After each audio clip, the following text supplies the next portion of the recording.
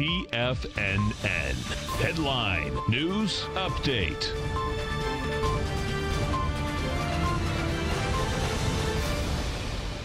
Good afternoon, everybody. I'm Tommy O'Brien, coming to you live from TFNN headquarters in St. Petersburg, Florida, 2 p.m. Eastern time on Monday. 2 hours left to go in the trading day. We got markets hanging around negative territory right now. S&P is negative by 4 points, trading at 3152. Dow Jones negative by 64, trading 27,950. NASDAQ negative by 12 points, trading at 8644. Gold contract off $1.20 at 1463. Oil off 8 pennies at 59.12. And the dollar index off 39 ticks at 97,661. Got Apple trading a bit lower. We have some action in some of the indices. We'll start things off with the NASDAQ 100. Quite an acceleration right out of the gate at 9:30. You trade from 83.85 all the way above 920, to 84.26. Currently trading 83.88, giving back all of the early gains we had in the NASDAQ 100.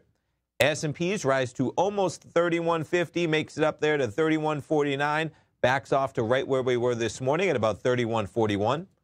There's the Dow 30, was above 28,000 briefly around the opening bell. Never quite got the huge sell-off, huge acceleration upwards, so it's just been trading lower at 27,958. There's your crude oil chart, $59.16, up almost a dollar from where it was at about 9 a.m.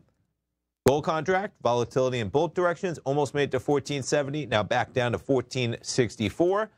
And the euro-US dollar trading at 110.61. In terms of what else you have happening in the market, taking a look at some of the currencies. There's your dollar index up in the top left, currently trading 97,656. You've got the euro at 110.62. Of course, we get the Brexit, another vote in the UK on Thursday. Currencies, yen trading at 108.61, and the pound there, 131.54. Jumping over, there's your VIX, 1511, a little bit of added volatility premium in the market as the indices trade to a bit lower price. And as I mentioned, Apple, among the movers out there today, down 1.28%. Quite a sell-off for Apple, but check out the week it had last week, early Tuesday at 256. Apple finishes almost 271, backing off about 1.2% today. Stay tuned, folks. We got a man, Dave White, coming up live from 2 till 3 with the Power Trading Hour. Tom O'Brien live at 3 o'clock with the Tom O'Brien Show. Markets in negative territory. S&P off about 3. Stay tuned, folks. Dave White coming right back.